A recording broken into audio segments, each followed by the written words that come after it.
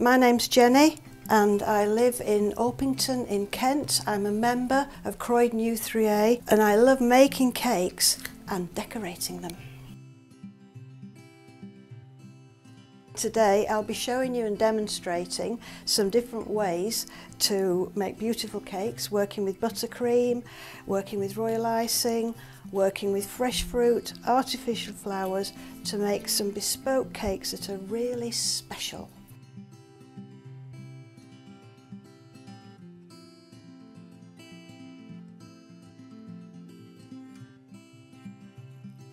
To start off with decorating a cake, we need buttercream, and it's very simple to make. You need icing sugar, some butter and vanilla. Just get the quantities, mix these three together and you've got your buttercream like this. Put in your buttercream on the top and make sure that you use a flat knife. So you can see now I've just about covered the cake and it doesn't look great at the moment, but this is the undercoat. You know, if you were decorating, you'd call this the undercoat, and so it's no worry.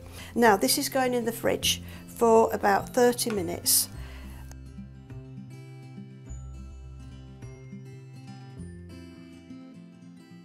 This has actually had 2 layers of buttercream on it. This is not a cup of tea, by the way. It's a mug of hot water because we use a hot knife.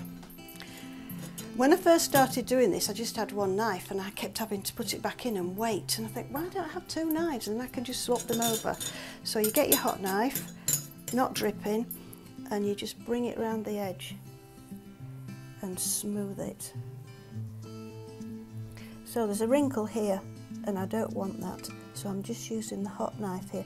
Not too much pressure, just a little bit of gentle easing.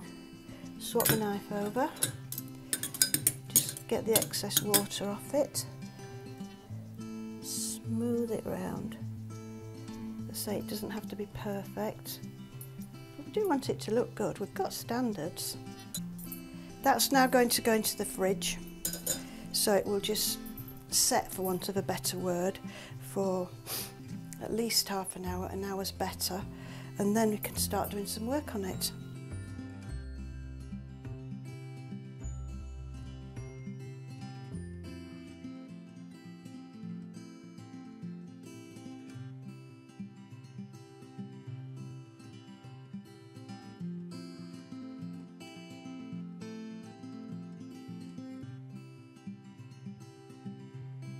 Start small and work up, baby steps. You can get all these lovely little individual cupcakes that are very easy to completely change.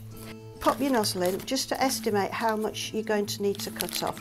Push your nozzle back a little bit, chop the end off with your scissors and underestimate, because it's better to have to chop a little bit more off rather than too much.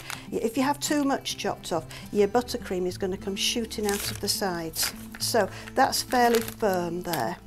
Pop it in your pint pot, tuck the sides down, just make a space there. And this makes loading your bag so much easier. So have it sort of, you know, soft. Load up your bag with a few spoonfuls. I'm going to put 3 in. Carefully pull it out of the pint pot. Hold the top and give it a shake. Push the buttercream down to the bottom. I recommend twisting the top round, and you can choose, you can start in the middle and swirl out, or you can start at the edge and swirl in. I prefer to start in the middle. So we're going round here and it's just giving a gentle little squeeze all the way round and just tidy the end up. Now, variety is the spice of life. We can't do them all chocolate. We've got to have some that are pink. And this buttercream is raspberry flavoured.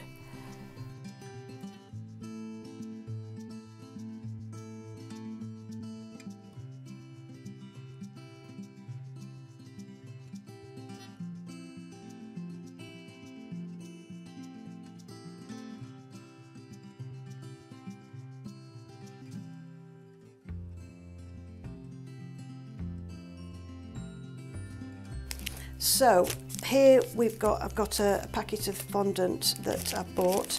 So I'm just massaging it a bit just to soften it up because it makes it much easier to work with. Next, you have to measure your cake. Find out how deep the side is along the top and down the other side, and that's the diameter of the circle that you're going to roll out. Now, before we start, corn flour. And I didn't know this until about 10 years ago. I was using icing sugar underneath, but icing sugar goes sticky, and a little bit of corn flour just works so much better.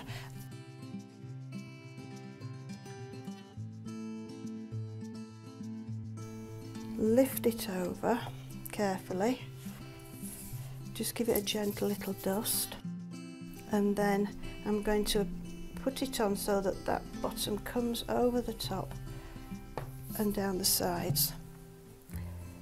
Sort of push the sides together. Smooth it down with the flat of your hands. Now, this next bit is cutting off this excess. And you can either just use an ordinary knife, like so, but I actually prefer a pair of scissors. And I just go round the bottom of the cake, like so, put the cake down, and I'm just going to take my hands round and tuck that underneath so it looks neat. Smooth it.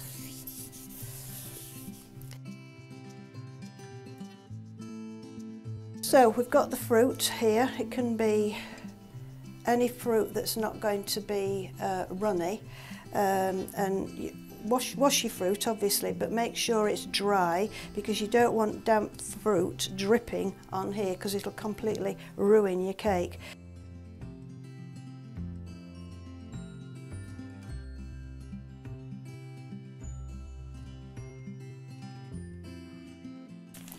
Practically everybody I know loves chocolate, so I'm going to do a piping layer round. Whoops, did you hear that air bubble there? Using some artificial flowers is sometimes quite nice, and these you can, say, break them up. They're not going to be any sort of health hazard, and I would just stick them into the buttercream at the bottom because that's not part of the cake, and it goes with, sort of like goes with the theme of fruit and flowers. So the possibilities are endless. All you need is a bit of imagination. The fruit and the cake and everything are easily available, and the bits and bobs, just what you have around your house in your cupboard, you know, just depending on who you're making the cake for. And as I say, this would then go in the fridge, and then at the right time during your party you'll say, "Anybody want some cake?"